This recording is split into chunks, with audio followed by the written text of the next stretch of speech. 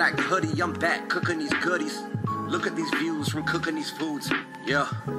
Hello and welcome to me eating 6 hard-shell beef tacos in the evening air, the evening vibe. It's very nice. We're out here, it's birds, it's cars, it's planes, it's automobiles, and it's tacos. And it's also, for a change of pace, because of the day, I was craving a lemonade for some reason. So I got a brisk lemonade here on deck. These guys are from Taco Time. It's Taco Tuesday.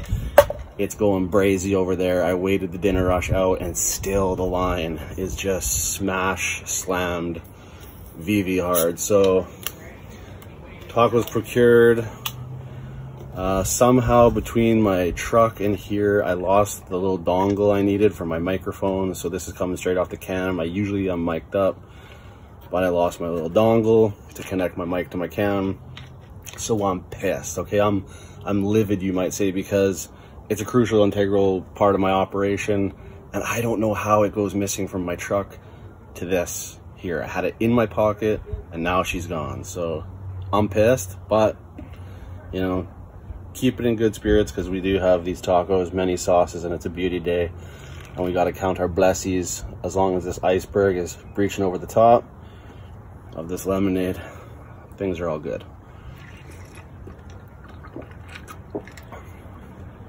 Man, I have not had a lemonade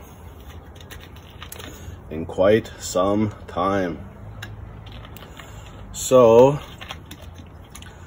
maybe I will de-shade for this. Yeah, I guess I'll de-shade for this. It's not too bad. Sour cream in a bottle, and we got our Crunchwrap Supreme homemade mild sauce. So let's get into this straight away. And I have a little predicament that I'm facing right now relative to my sketchy area that I live in, and being that it's drug season, and I kind of want y'all to weigh in on it. But before we do that, we need to squirt plenty of sour cream and the mild. All right, try to give you a little interior investigation, and the rest is mine.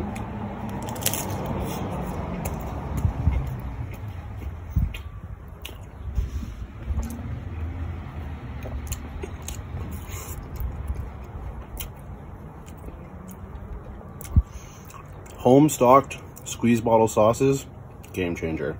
If you're not doing it, get into it.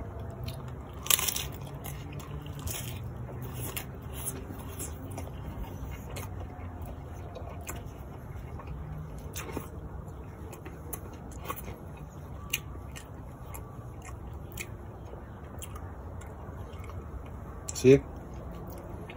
Just so perfect. Bite for you. That's a craver.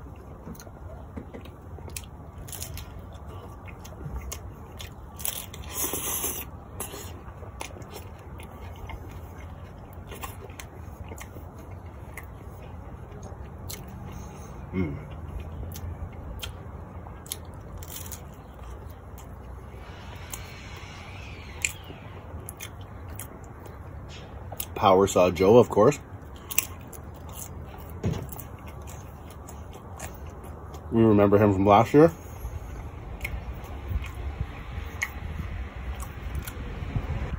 So here's my little predicament. Like I told you guys in the people broke into my house while I was here story, my area is Sketchtown, USA, due to the fact that right by me is a house that slings drugs.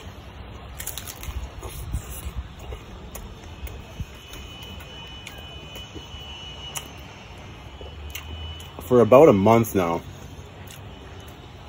maybe longer,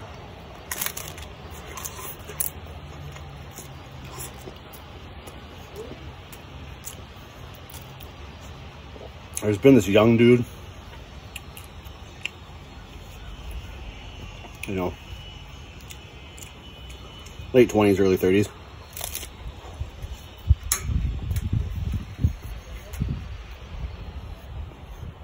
and I said in that story that right here to the left of me is sort of like a main road in a sense, whereas the front of my house is more residential. So this main road has big, wide, open parking, basically, like anybody can park, and it's technically like the city, right? It's not really your property per se.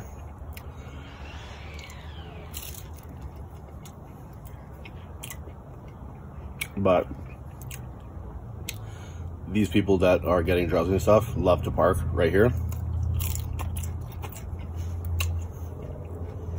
But this one guy,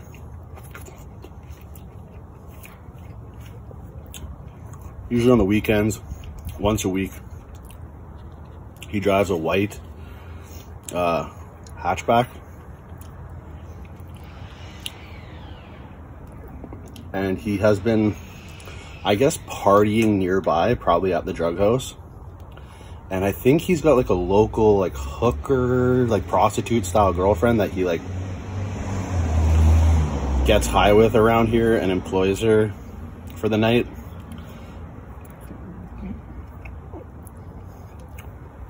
Because 3 times now,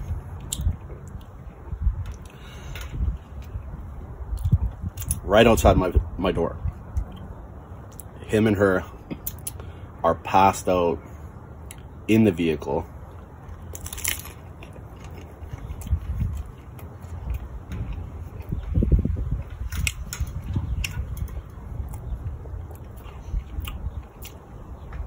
Definitely had probably relations in the vehicle, and then they're just like sleeping it off.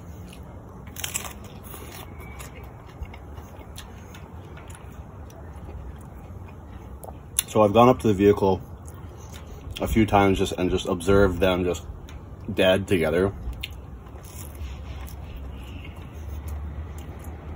in his hatchback. Looks very uncomfortable. Dead to the world. And you know, they sleep it off, and eventually he leaves, but it's right outside my house.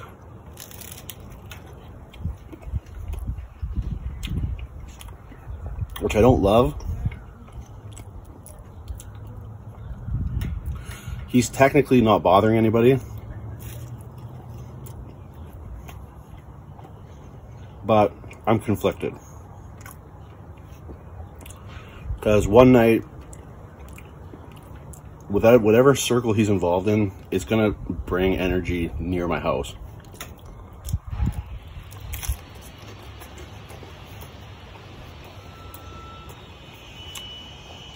Energy that I don't want near my house. It's likely just a matter of time. And so I've been kind of giving him passes because really I don't own the road. And the other thing too is I don't want to call the cops and have him in the vehicle, passed out and stuff, still under the influence, and ruin his life, because I know how shitty it is to get like a DUI or whatever, get your license taken. So I don't necessarily want to ruin the guy's life. So I suppose I should probably try to knock and talk to him the next time and just come to some sort of understanding, because I definitely don't want to get him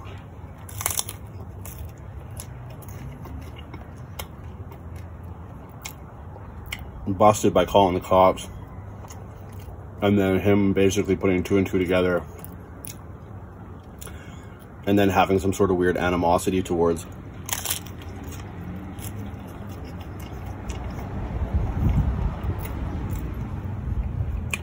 me and my residents.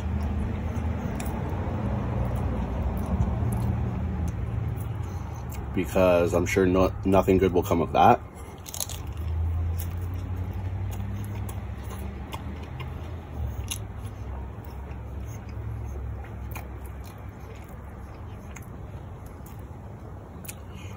So I'm conflicted as to what to do.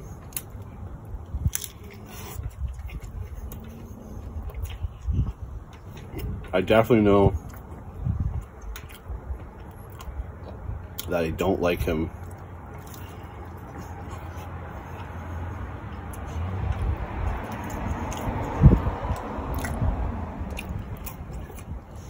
passed out right in front of my house in his vehicle.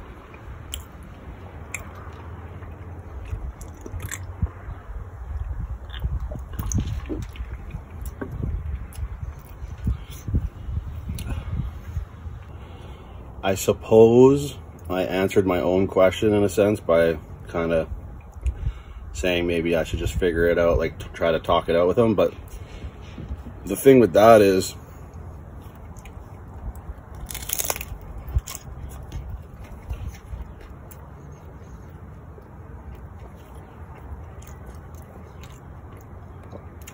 I'm gonna have to try to wake him out of like a death slumber in his car.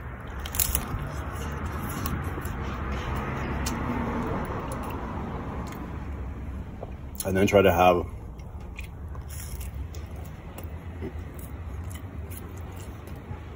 a logical conversation with reasoning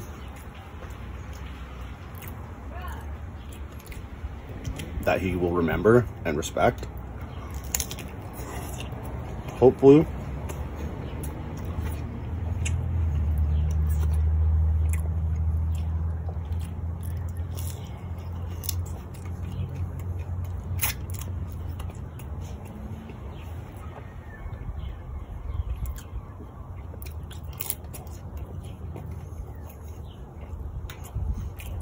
Which to me,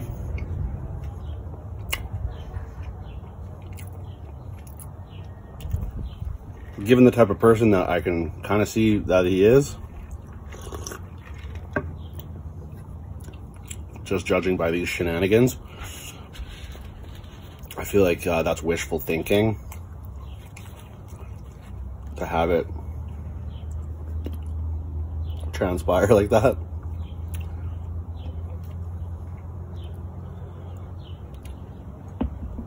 All I know is the last thing I want is to be getting into some, oh, come on, no,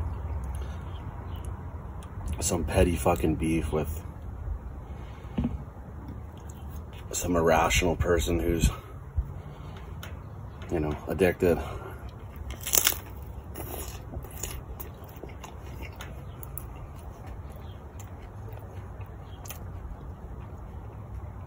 These are the things that happen in my life.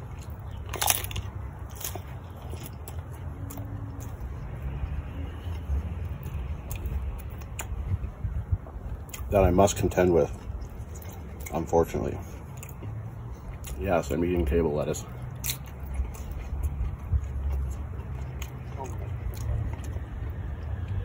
Nothing goes to waste.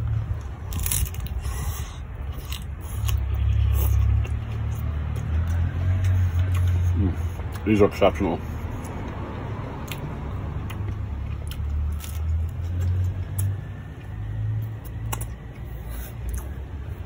Perfect amount of food.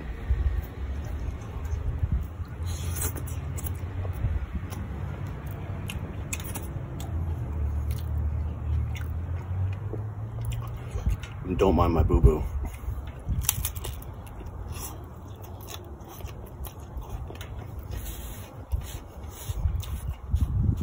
I caught myself peeling potatoes for another video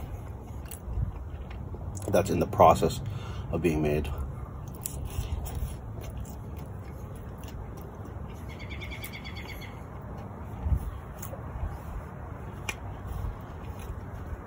A subscriber sponsored request, a good one, coming soon.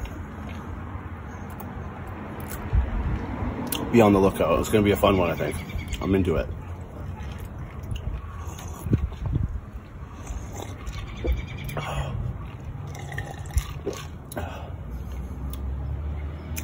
Yes, absolutely perfect. Let me know down below how you would go about my predicament that I find myself in. Till the next one, you know what to do. Eat good, live well, stay true.